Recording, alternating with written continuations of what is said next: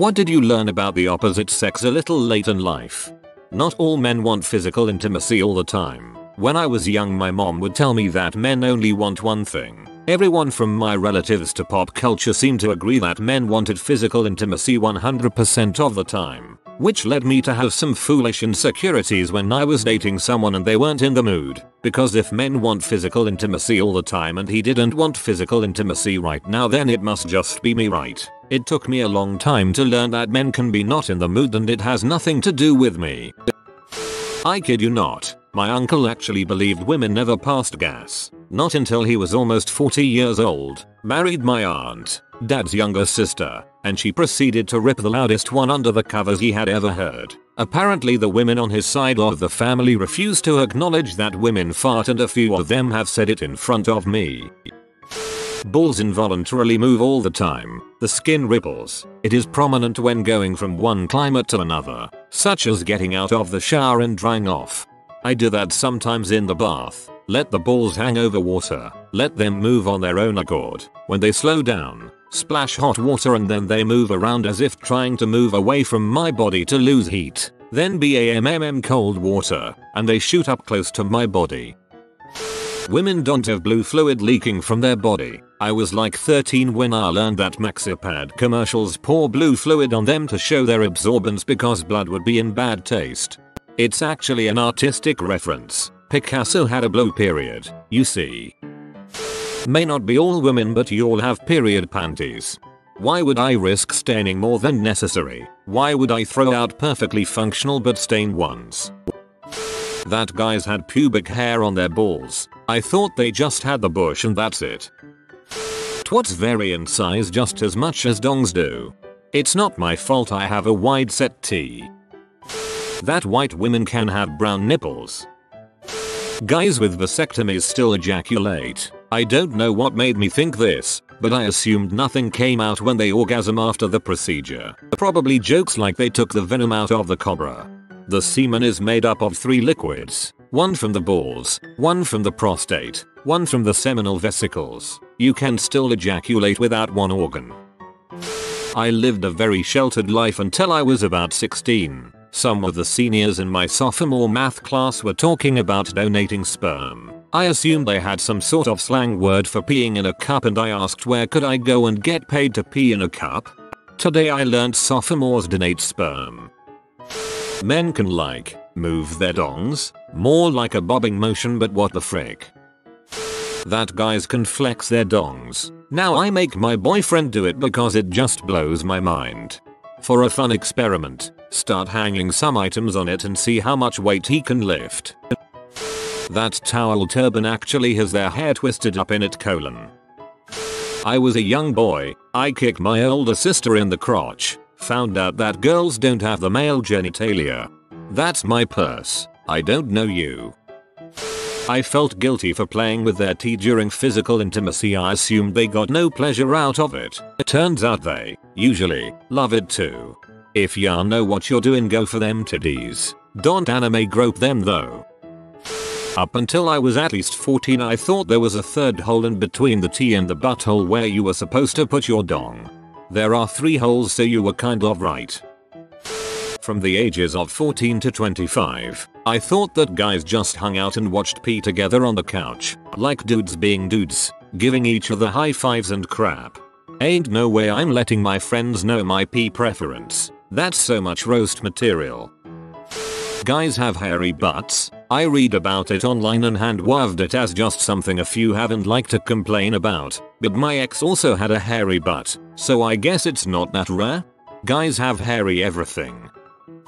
The bit under the head of the dong is called a frenulum, and it's a good place to put a celeb. I discovered this when some friends were talking about it and I had an image of them holding a Hitachi under their tongue. The T is not on the front like the dong. I was shocked how up under there it is. I used to think girls peed out of the twats. Rip high school health class, not helpful at all.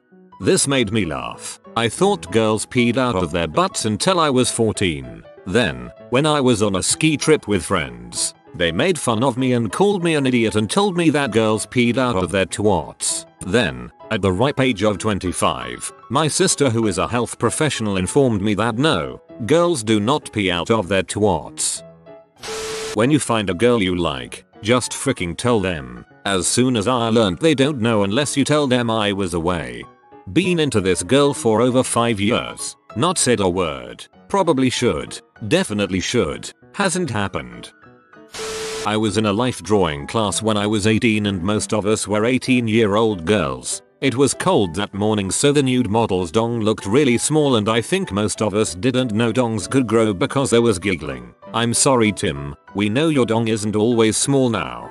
Life drawing models can be unusual. One that stands out was a girl that started crying halfway through her pose. Not sobbing, but tears rolling down her face. 18-year-old me was not sure how to process the naked woman crying in front of our class. That menopause thing, I thought it was something that happened kind of suddenly and was over within a few weeks. No, you younger guys out there, get ready. Women's farts can travel from their buttholes and get caught in their twats. That was a secret to me for nearly 25 years as a man. I know now. Ladies, forgive me for questioning the validity of Mr. Panty Sniffing Ninja's statement, but I'd love a second opinion. One night while getting ready for bed, my husband had to blow his nose. Now, he gets terrible hay fever. He also sleeps naked. I was already in bed waiting for him to get into bed for some pre-snooze snuggles. That was the night I learned that when men blow their noses, their testicles contract. I haven't laughed that hard in ages. That men often rely on their female SOS as their sole source of emotional support and open communication. This led to a lot of confusing situations for me when guys didn't really want to be in a relationship with me, but they couldn't do without the emotional companionship it provided for them. So I often ended up getting what felt like very mixed signals. It took me a long time to learn that mixed signals almost always means I should leave. I thought dongs got slimy and slippery when men were about to have physical intimacy. I have no idea where I got this idea, to be honest. When I was 16 and was fumbling through my first hand blowjob, I remarked on how soft-skinned and dry his dong was. Slurp slurp. Yo Joe, that's a dry butt dong. I had always assumed that tampons pads were strictly for leakage. I thought females had a sphincter-like muscle to hold in their periods, but blood stained so badly that women use tampons and pads as an added layer of security. I assumed women would go to bathrooms and push out all their menstruation nasty. I wish I could just push it all out in 30 seconds and be done for the month. I have had mostly male friends in my life, so naturally most of the nights of heavy drinking have been predominantly with men. But the other night I got drunk and was with mostly women, and let me say, the way drunk women gas each other up is the greatest thing. Just raining compliments on each other non-stop. How kind and trustworthy she is. How great her outfit is today and every day. How proud we are of her new job, etc, etc. Getting myself caught in the crossfire and being on the receiving end of that unrelenting love, especially while plastered, was something I have never experienced with my guy friends. Also made me realize how good it feels to let your friends know how great they are. Like, why don't I do that more often? The jokes about drunk girls in the bathroom being your best friends are absolutely true. I have never felt love like I did while puking in a bar toilet and suddenly have 5 strangers rubbing my back and asking me if I was okay and telling me I still looked hot. I'd die for those girls on a battlefield. They do not pee from their clit. I was 15 when I found out a woman's T is not just a few inches below the belly button. In movies, the missionary position made it seem to me like a guy entering a woman was directly down from a push-up position. When I had physical intimacy for the first time with my now wife, I was pushing my dong against her mons pubis, wondering why it wouldn't go in. That they're just people. Girls have to get wet to enjoy physical intimacy. God damn it, you liar. Now my wife is pee off that I sprayed her with the kitchen faucet sprayer. I didn't realize that a dong can change sizes without an erection just by how a man is standing, sitting, or laying down. I used to think my boyfriend always had like a half chub when he was standing up versus when he is laying down on the bed. Till that people vary significantly as to what constitutes a little late in life. A girl I used to know thought, well into her 20s, that the semen of African American males was colored black. You know, like when you grab a woman's breast and you feel it and it feels like a bag of sand? It's even worse when you squeeze too hard and actual sand comes out. Men do not need the stuff that happens in pee in order to enjoy physical intimacy, and I don't either. It took forever for me to realize is that changing positions, speed, angle, etc. all the time is not needed, or even wanted. You find the place, time and speed at which it works for you both and you repeat it. Men will be over the moon if you show enthusiasm during physical intimacy and will be more than happy to repeat the same motion for more than 60 seconds if it gets the woman they're with to CM. Except I didn't know this. My EXP was based entirely on P where weird position, quick changes and alternations I used simply for the visual. Physical intimacy became a lot better once I figured that out and was no longer afraid to ask for what I need. No one told me that when you take your physical to go into middle school that you had to show the doctor your balls. They told my sister to step out of the room and there I was alone with a nurse and my mom and they just said that I know what to do. No I didn't, so I just stood there like an idiot for about 2 minutes and they said they'd type declined into their system for me. I didn't know what that was all about until my mom told me on our way back home. People, always use words with your son. Wait, I just realized this is not regarding the opposite sex, but whatever, I'm not deleting this. Many people are so incredulous. It's like they didn't even have dong inspection day. The tea does not simply suck up the load like a sponge. I thought it just magically disappeared in there. Was 16 my first time when I realized. You were ahead of the curve. Most 16-year-olds aren't dumb enough to finish inside. I am 29 and married. I had no idea that when balls move up when they're cold, just the testicle went up and it goes like into their abdomen, and he can push it back down. That women pee out of a different hole. That was a weird bar moment for me that night.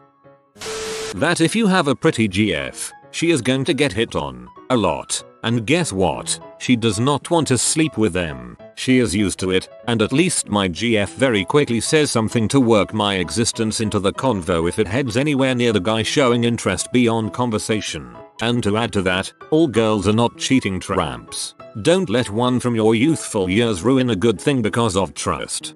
It never really bothered me when a girl I was with got hit on. The way I see it, if she really likes being with me, she'll turn the guy down. If she leaves me for that guy, she was going to leave at some point anyway. Just gotta cut your losses and move on.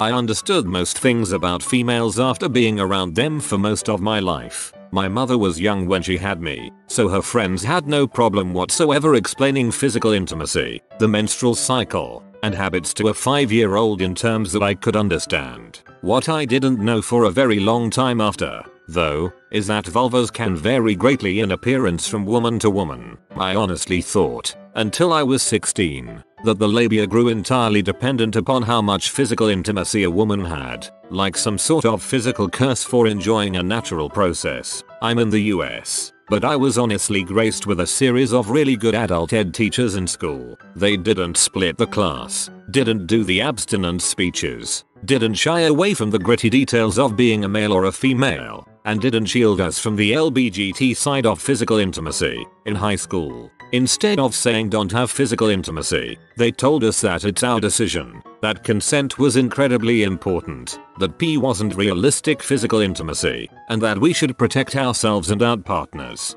But since it's technically illegal to show detailed real-life versions of genitalia to minors in a school setting, and since all of the depictions of genital organs for both genders were basically all the same in all of the books, I never really considered that some vulvae could be different, and that they all formed into the same general shape. Even the P I watched in my youth had very little degrees of differences.